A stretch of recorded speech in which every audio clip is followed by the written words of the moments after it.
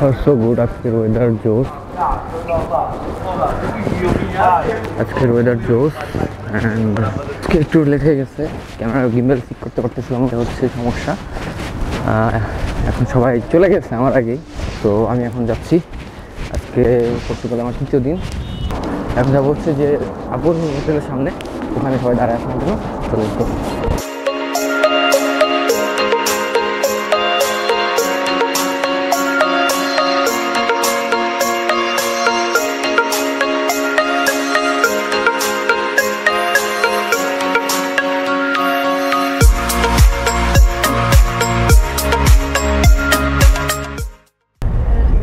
আমরা এখন চলে যাচ্ছি বেলেমের উদ্দেশ্যে।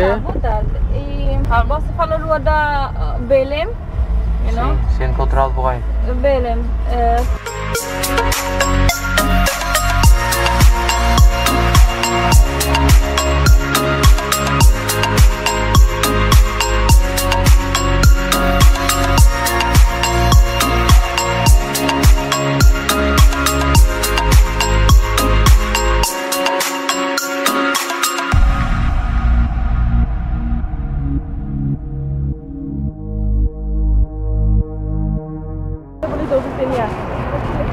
প্রচুর ঠান্ডা।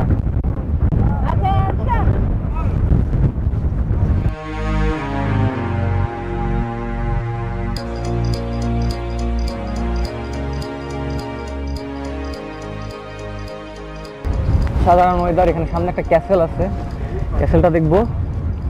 প্রচুর মানুষ আছে এখানে।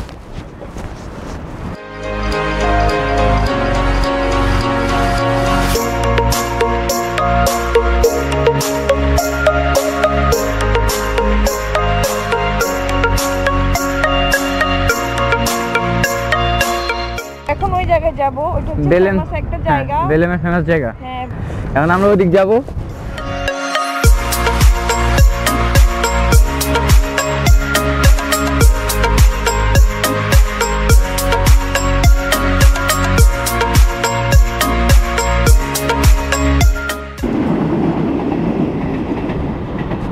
এই হচ্ছে পুরো একটা ছোটখাটো পোর্ট, এখান থেকে মানুষজন ঘুরতে যায় এই ছোট বোটগুলোতে করে। প্রচন্ড বাতাস। মোট কথা হচ্ছে ওয়েদারের জন্য প্রত্যেকটা জিনিস এখানে ভালো লাগতেছে। অন্ধকার নেমে যেতেছে। বেসিক্যালি হচ্ছে এখন বেলেমের আশেপাশে ঘুরবো, কারণ আজকে হচ্ছে 30 ডিসেম্বর, আর এখানে 31-এর উদযাপন হয়, এবং যে জায়গাটায় উদযাপনটা হয় ওইখানে সবার আগে চলে যেতে হয়, 8টার আগে চলে যেতে হয়, কারণ এখানে মানুষ তাড়ানোর জায়গা থাকে না, তো আগে থেকে গিয়ে জায়গা নিতে হয়। আর এই হচ্ছে বিষয়। বেশি সময় যেহেতু স্পেন্ড করতে পারবো না, বেলেমের এই পুরো এরিয়াটা ঘুরবো। এরপর হচ্ছে ওই 31 দেখার জন্য সিটি সেন্টারের ওই প্লেসটাতে যাবো সবাই। এই হচ্ছে মোটামুটি প্ল্যান। আর ওয়েদারের কথা বললে I love it, actually I love ইট। এই গত 3 দিন যাবৎ পর্তুগালের এই ওয়েদার 3 রকম ছিল, এবং 3টাও মুডই আসলে অনেক জোস। একটু সানি ছিল প্রথম দিন, ওই একটু বাতাস ছিল, খুব ভালো ছিল। তারপরের দিন একটু হালকা হালকা বৃষ্টির মতো ছিল, আবার হালকা বাতাসও ছিল, জোস। আর আজকে একটু গ্লুমি ওয়েদার আর হচ্ছে বাতাস। হ্যাঁ, এখন ওরা বললো যে সামনে যেতে, বলছি একটু সামনে যেতে। আর কত সামনে? ওরা কি আমাদের কি জানে? ওরা অনেক আগে চলে গেছে তারা।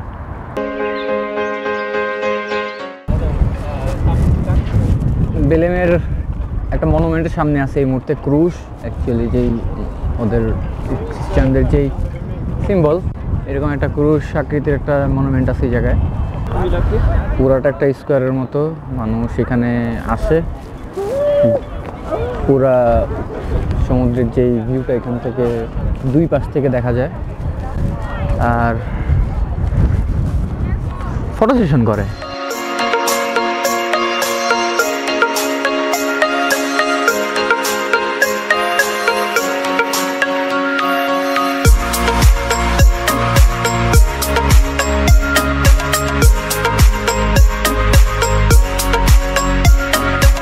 পুরো পর্তুগালে এরকম উঁচা নিচা, যেহেতু আপহিল ডাউনহিল আছে, তো যেদিকেই কেউ যায় না কেন প্রত্যেকটা সিন, প্রত্যেকটা ভিউ অসাধারণ লাগে। যেমন এখন এই মুহূর্তে আমরা ডাউন হিলে আছি, এদিকে একটা ক্যাসেল আছে, এই ক্যাসেল এখন মিউজিয়াম হয়ে গেছে।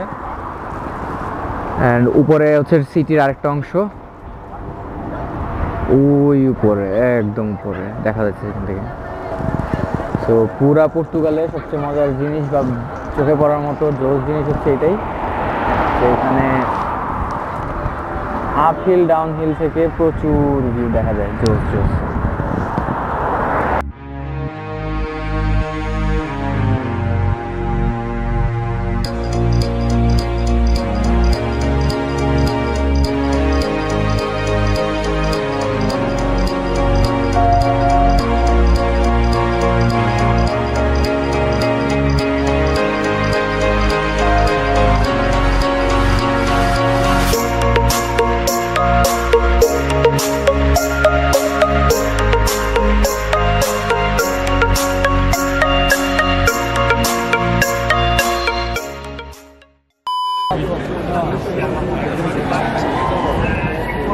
ওইকে আটকে রাখা হয়েছে কারণ হচ্ছে এখানে এখন বাজে 8:30, 12টার আগে এই ফায়ার ওয়ার্কসের জন্য তারা হচ্ছে সিকিউরিটি চেকের জন্য সব এরিয়ার বন্ধ করে দিচ্ছে। অ্যান্ড 12টার আগে সবাইকে খুলে দেওয়া হবে এই গেট। এখান থেকে আমরা ওই যেই প্লেসটাতে যাবো, ওখান থেকে হচ্ছে ফায়ার ওয়ার্কস দেখবো। আর এখানে মোস্টলি যেটা হয়, নদীর কোনো পাড়ে ফায়ার ওয়ার্কসগুলো করা হয়। অ্যান্ড একটা নির্দিষ্ট স্কোয়ারেই হয় এগুলা, ওই নদীর ওই পার থেকে আসলে ফায়ার ওয়ার্কসগুলো স্টার্ট হয়। সো 12টা পর্যন্ত ওয়েট করি। 1 hour later. সবাই এখানে সবার আগে জায়গা দখল করলে পিছনে পড়ে যাওয়া লাগবে, আর মানুষের লাগবে ভিড়, আগে আগে চলে যাওয়া লাগে। ওই সামনে থেকে ফায়ার ওয়ার্কস হবে, এখন ওই জায়গায় যাব।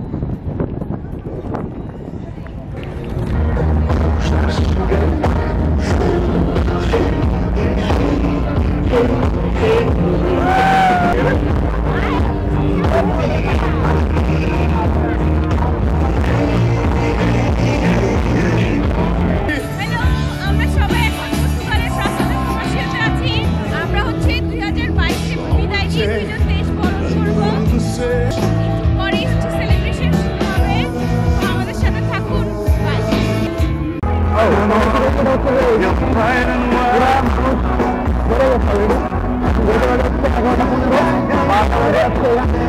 শুরু হবে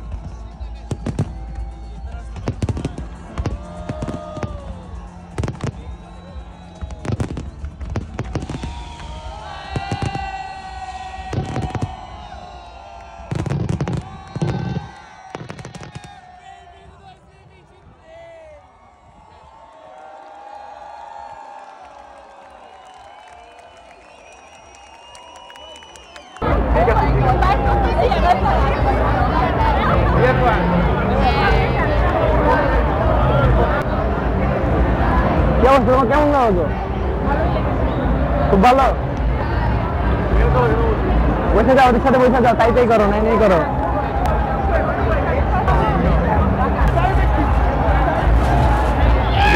এদিকে আসো, আমাদের সাথে আসো।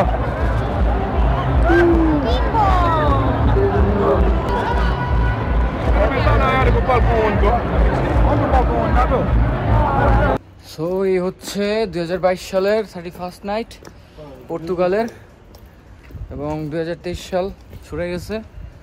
অনেকে বলে এরকম ফায়ার ওয়ার্কস করা ঠিক না, বাট ঠিক আছে, আমাদের দেশে যেভাবে করে সেটার কোনো নিয়ম নাই। বাট এখানে ইউরোপে সবগুলো জায়গাতে একটা নির্দিষ্ট এরিয়া তাদের অথরিটি থেকে চুজ করা হয়, তারা নিজেরা এটারে অর্গানাইজ করে, এতে কোনো অ্যাক্সিডেন্টও হয় না। কিন্তু বাংলাদেশে আমাদের কোনো নিয়ন্ত্রণ নাই দেখা অল দ্য টাইম কোনো না কোনো 31st নাইটে অ্যাক্সিডেন্ট ঘটে। আজকে সারাদিনের ট্রিপ, সারাদিনের ট্যুর এবং 31st নাইট সব করে কিছু মিলে অসাধারণ একটা দিন ছিল। এখন একটা লম্বা ঘুম দিতে হবে, লম্বা ঘুমের পর কালকে কী করি কালকে দেখা যাবে। আপাতত এই ভিডিও এখানেই শেষ, দেখা হচ্ছে কালকে।